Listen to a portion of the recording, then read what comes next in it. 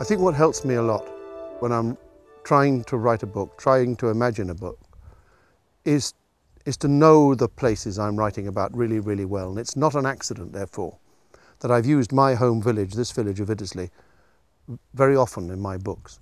I'm not a very imaginative writer. I could not possibly in a million years write fantasy. I just can't do that. I need to be rooted in reality. And this is my reality, this is my place.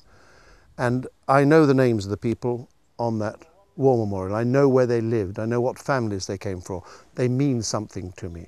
I know some of their relations, and I met some of the survivors from that war. So time and time again, when I'm wanting to set a story, I do come back here. So with Warhorse, yes, it starts here, and indeed it ends here. Well, the beginning of Warhorse, it really started with the discovery that we had, given from my father-in-law, 4 pictures, watercolour pictures, done by a man called F.W. Reed during the First World War for the Illustrated London News. And they were contemporary pictures of British cavalry charging during the First World War. And one particular picture was of horses being caught up in barbed wire as they charged a German position. So that was what in the first place gave me the notion to begin this story, begin thinking about the story. The writing process began as it always does with me, with not writing at all, which is doing a lot of research, reading around the subject a lot, visits to the Imperial War Museum, and most importantly of all, finding the voice for the story. And in this particular case, it was really important to me to find the voice of the horse, because I wanted this to be the story of the First World War, the story of the universal suffering during that war on all sides and by civilians who were in the middle of it all.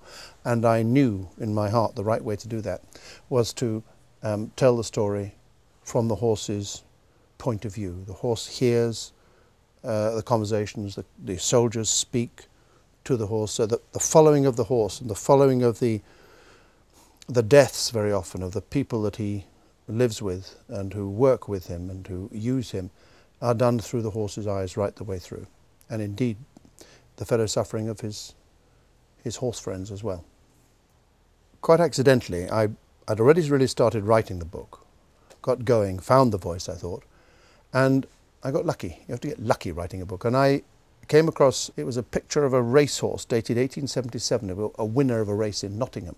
Not a great picture, but a pleasant picture. And it was of a horse looking out of the canvas at me, and I looked back at him, and I thought, I do want that picture. And I wanted it particularly because I thought I could model at least either on my main character horse or another one on this picture. And there was the name Topthorn. It wasn't Joe, it was Topthorn. And I bought this picture and very much modelled Topthorn on this picture. But also, more importantly, I decided then to begin my story with this picture, which hangs in the hall in Iddesleigh Village Hall. And I told a little lie, which fiction writers very often do. I said it was a picture of Joey, and I said it hangs in the village hall. And it doesn't hang in the village hall, and it isn't a picture of Joey.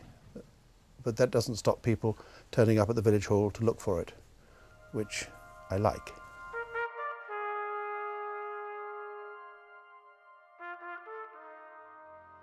When the idea of Warhorse was weaving itself inside my head and how to tell it. But there was a moment when I really knew that this book could be written. Here's how it happened. So one of these schools came down from Birmingham 25 odd years ago. A school that had been before, so I knew them. They turned up in the coach Friday afternoon by the front door.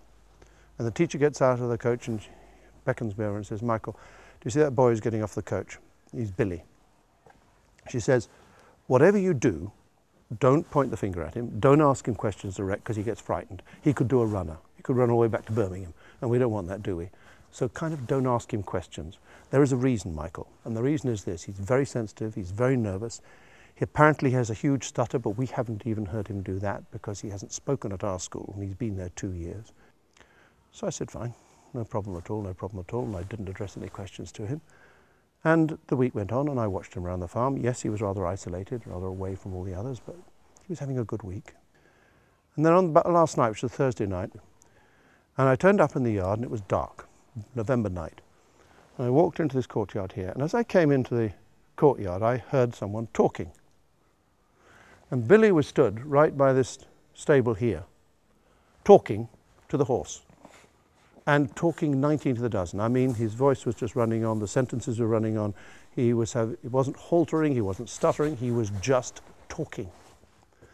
And I was amazed, because I'd been told this story about him, so I ran around through the vegetable garden, back in the house, got the teachers, and we all came and looked, and we stood there in the dark and witnessed this extraordinary sight of this boy standing there in his slippers, telling this horse, this boy who couldn't speak, had this terrible stutter, telling this horse about this wonderful day he'd had on the farm. It was one of the most moving moments of my life, and what it did, because I was already thinking about Warhorse and the horse telling the story, it simply convinced me of how important the relationship could be between animals and people, particularly between horses and people, how they seem somehow to grow in each other's confidence, particularly when there's kindness around, and in this case, of course, particularly when it's a child that was concerned. And it gave me the confidence to think I can tell this story from the inside of a horse's head, and it wasn't ridiculous, and that I could do it.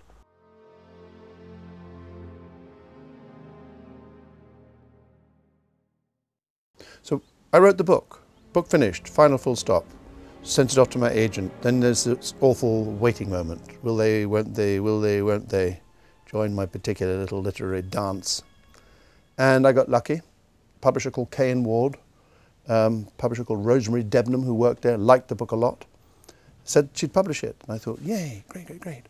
And I was very, very excited, because my first really long novel, and the first novel I thought was really any good. So the book was out there in hardback, in paperback, but it didn't do very well.